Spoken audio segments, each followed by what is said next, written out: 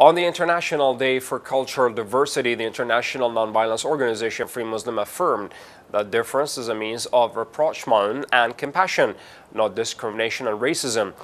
The organization stated in a statement received by Shia Waves that God wanted for the sons of Adam to diversify races and nationalities for enriching this human race with knowledge and giving, and for this difference to be a means of rapprochement and compassion, not discrimination and racism. The organization added that while it celebrates in solidarity with the international community the International Day for Cultural Diversity of Dialogue and Development on May the 21,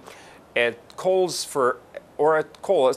is directed to all human nations and all their names and variations to enrich human and civilized giving by removing all forms of ignorance and racism, while working on exchanging ideas, visions, and solutions to the problems facing humanity instead of engaging in narrow conflicts and fighting for outdated interests. Free Muslims stress the need for nations, peoples, and societies to realize the extending bridges of cooperation and acquaintance and pursuing the paths of human brotherhood, as well as going towards benefiting from the different ideas, beliefs, and races to elevate the human race without discrimination. It mentioned that the corona pandemic that swept the earth has proven that all human beings belong to one common destiny, and that upgrading the human level is a matter that everyone must pay attention to by employing all forms of difference for the sake of that instead of being a factor in spreading rancor and hatred.